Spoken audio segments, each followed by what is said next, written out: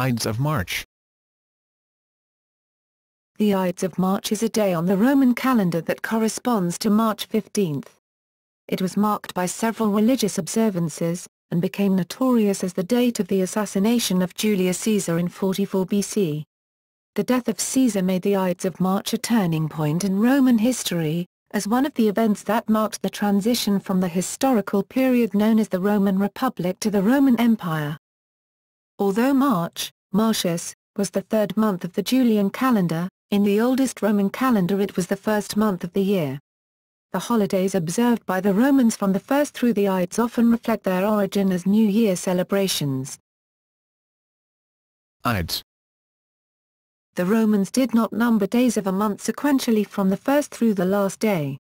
Instead, they counted back from 3 fixed points of the month, the nuns, 5th or 7th, depending on the length of the month, the Ides, 13th or 15th, and the Kalends, 1st of the following month. The Ides occurred near the midpoint, on the 13th for most months, but on the 15th for March, May, July, and October. The Ides were supposed to be determined by the full moon, reflecting the lunar origin of the Roman calendar.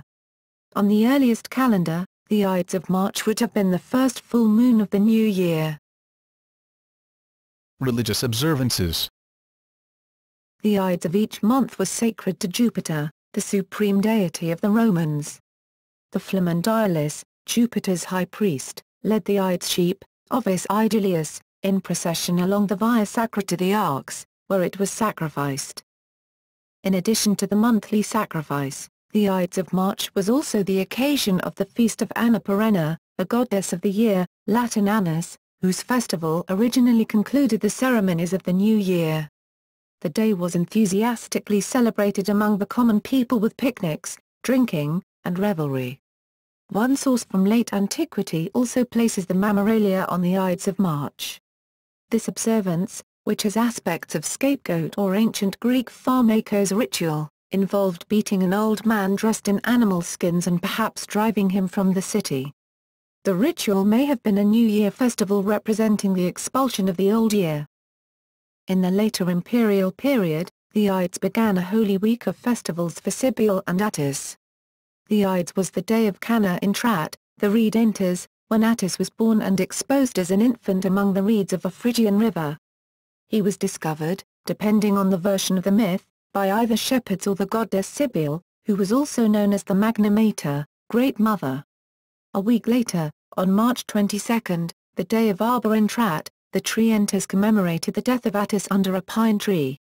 A college of priests called tree-bearers, dendrophoroi, cut down a tree, suspended from it an image of Attis, and carried it to the temple of the Magna Mater with lamentations. The day was formalized as part of the official Roman calendar under Claudius. A 3-day period of mourning followed, culminating with the rebirth of Attis on March 25, the date of the vernal equinox on the Julian calendar. Assassination of Caesar. In modern times, the Ides of March is best known as the date on which Julius Caesar was assassinated in 44 BC. Caesar was stabbed to death at a meeting of the Senate. As many as 60 conspirators, led by Brutus and Cassius, were involved. According to Plutarch, a seer had warned that harm would come to Caesar no later than the Ides of March. On his way to the theatre of Pompey, where he would be assassinated, Caesar passed the seer and joked, "The Ides of March have come," meaning to say that the prophecy had not been fulfilled, to which the seer replied, "I, Caesar, but not gone."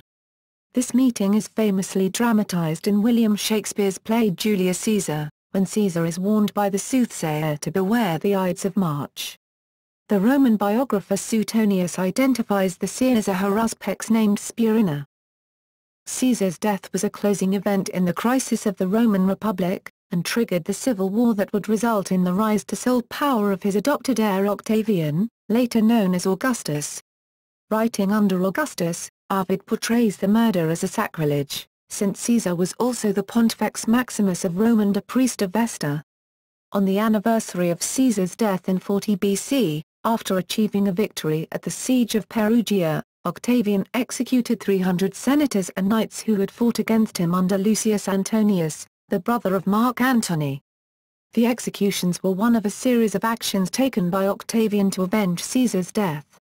Suetonius and the historian Cassius Dio characterized the slaughter as like a religious sacrifice, noting that it occurred on the Ides of March at the new altar to the deified Julius